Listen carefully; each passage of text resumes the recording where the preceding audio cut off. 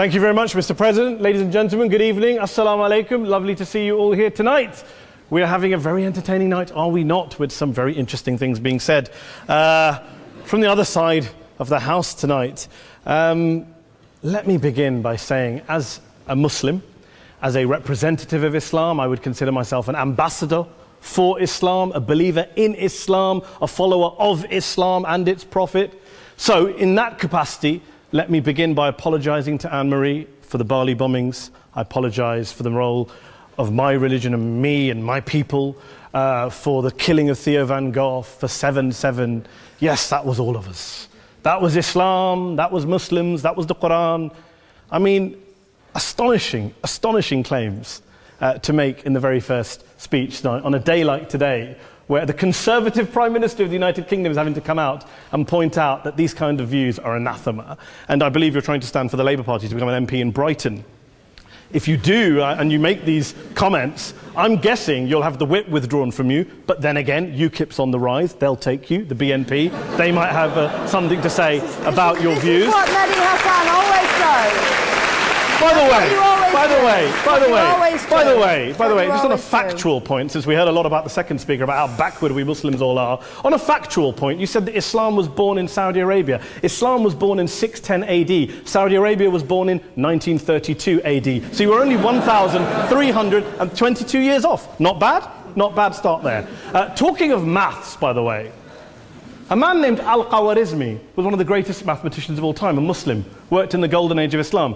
He's the guy who came up with not just algebra, but algorithms. Without algorithms, you wouldn't have laptops. Without laptops, Daniel Johnson tonight wouldn't have been able to print out his speech in which he came to berate us Muslims for holding back the advance and intellectual achievements of the West, which all happened without any contribution from anyone else other than the Judeo-Christian people of Europe. In fact, Daniel David Levering, the author of the Pulitzer Prize-winning historian and author of The Golden Crucible, points out that there would be no Renaissance, there would be no Reformation in Europe without the role played by Ibn Sina and Ibn Rushd and some of the great Muslim theologians, philosophers, scientists in bringing Greek texts to Europe.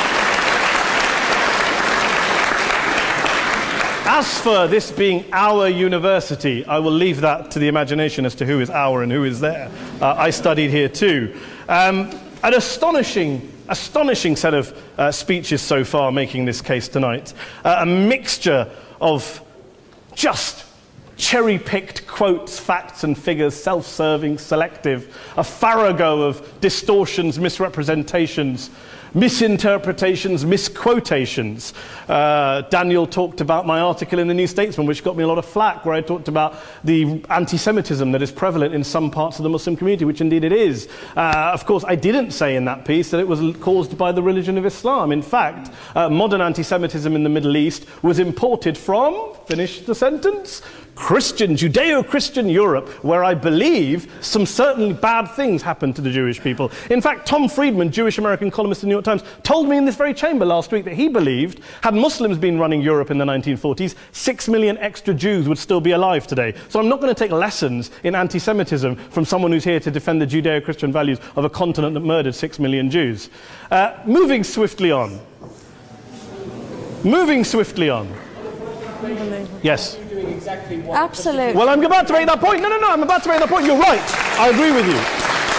I agree with you 110%. That is my point. I don't think Europe is evil or bad. I'm a very proud European. I don't want to judge Europe on that basis, but if we're going to play this gutter game where we pull out the Bali bombing and we pull out examples of anti-Semitism in the Islamic community, then of course I'm going to come back and say, well, hold on. I mean, look, let's be very clear. Daniel here was a last-minute replacement for Douglas Murray, who had to pull out. And Douglas and I have a well-documented differences, but to be fair to Douglas, as to be fair to Anne-Marie and to Peter, atheists.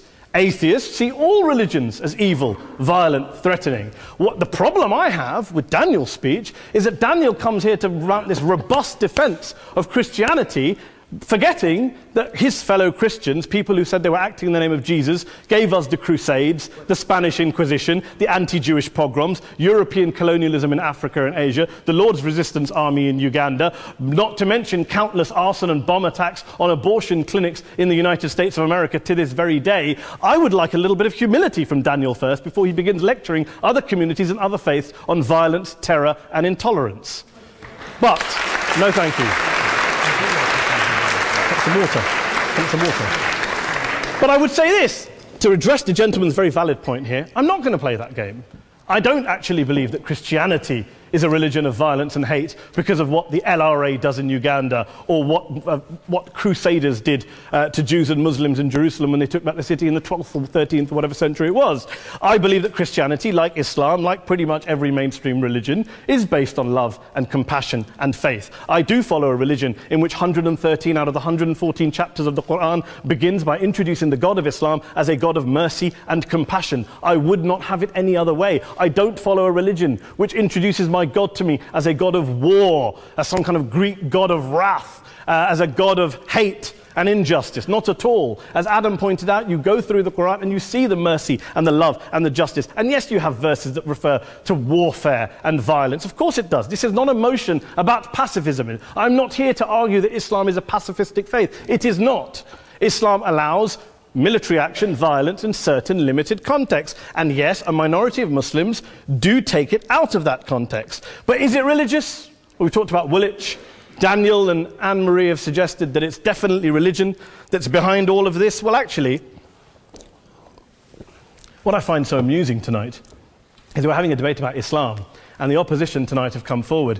We have a graduate in law, a graduate in modern history, a graduate in chemistry. And, you know, I admire all of their intellects and their abilities, but we don't have anyone who's actually an expert on Islam, a scholar of Islam, a historian of Islam, a speaker of Arabic, even a terrorism expert or a security expert or a pollster, let alone to talk about what Muslims believe or think. Instead, we have people coming here, putting forward these views, putting forward these sweeping opinions. Listen to Professor Robert Pape of the University of Chicago, one of America's leading terrorism experts, who, unlike our esteemed opposition tonight, studied every single case of suicide terrorism between 1980 and 2005, 315 cases in total. And he concluded, and I quote, "There is little connection between suicide terrorism and Islamic fundamentalism or any of the world's religions. Rather, what nearly all suicide terrorist attacks have in common is a specific secular and strategic goal to compel modern democracies to withdraw military forces from territory that the terrorists consider to be their homeland." And the irony is, when we talk about terrorism, the irony is that the opposition and the Muslim terrorists, the Al-Qaeda types, actually have one thing in common. Because they both believe that Islam is a warlike, violent religion. They both agree on that. They have everything in common.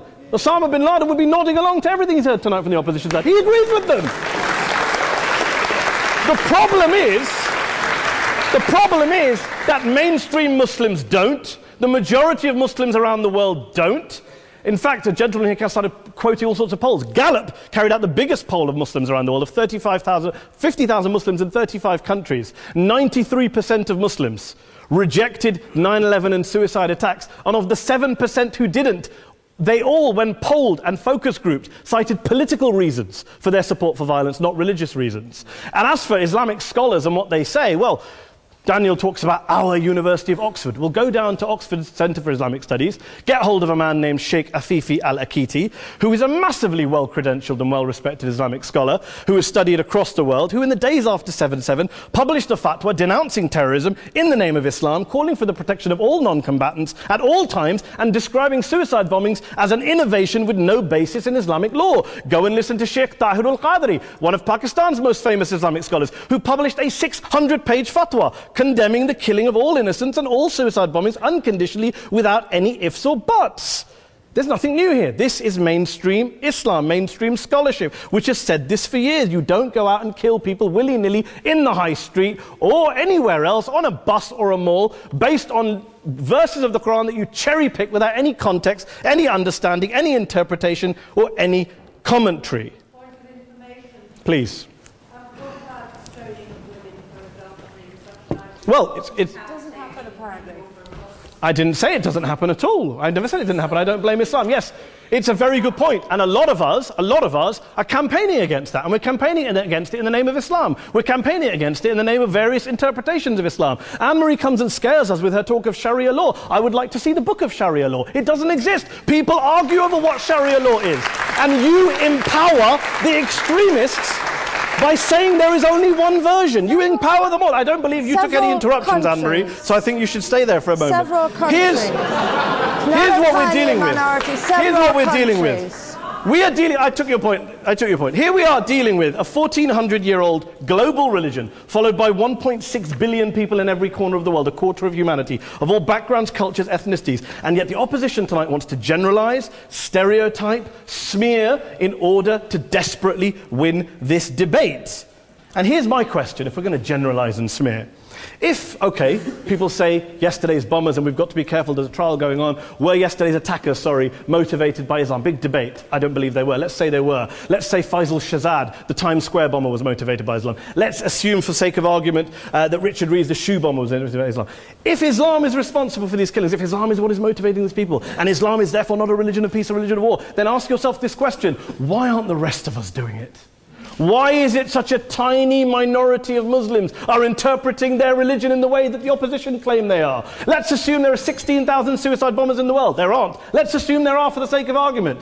That's 0.001% of the Muslim population globally. What about the other 99.99% of Muslims who the opposition tonight either ignore or smear? The reality is that the rest of us aren't blowing ourselves up tonight. The reality is that the opposition came here tonight not worried about the fact that me and Adam might pull open our jackets and blow ourselves up tonight because we're followers of a warlike warrior religion which wants to take over Europe and Daniel's university.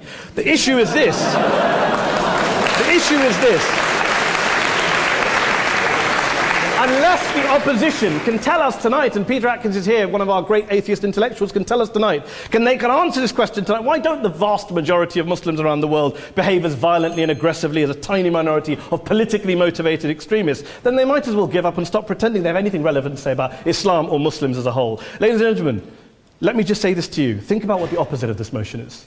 If you vote no tonight, think about what you're saying the opposite motion is. That Islam isn't a religion of peace, it's a religion of war, of violence, of terror, of aggression. That the people who follow Islam, me, my wife, my retired parents, my 6-year-old child, that 1.8 million of your fellow British residents and citizens, that 1.6 billion people across the world, your fellow human beings, are all followers, promoters, believers in a religion of violence. Do you really think that? Do you really believe that to be the case? They say that in the Oxford Union, the most famous debate was in 1933 when Adolf Hitler looked out for the result of the King and Country motion, where they voted against fighting for King and Country, and Hitler was listening out for the result. Well, tonight, 80 years on, there are two groups of people around the world who I would argue are waiting for the result of tonight's vote. There are the millions of peaceful, non-violent, law-abiding Muslims both in the UK, Europe, Asia, Africa and beyond, who see Islam as the source of their identity, as a source of spiritual fulfillment, of hope, of solace. And there are the phobes, the haters, the bigots out there who want to push the clash of civilizations, who want to divide all of us into them and us and ours and their. Ladies and gentlemen, I urge you all not to fuel the arguments of the phobes and bigots. Don't legitimize their divisions. Don't legitimize their hate. Trust those Muslims who you know, who you've met, who you hear, who don't believe in violence, who do want you to hear the peaceful message of the Quran as they believe it to be taught to the majority of Muslims, the Islam of peace and compassion and mercy, the Islam of the Quran, not of Al-Qaeda. Ladies and gentlemen, I beg to propose this motion to the House. I urge you to vote yes tonight. Thank you very much for your time.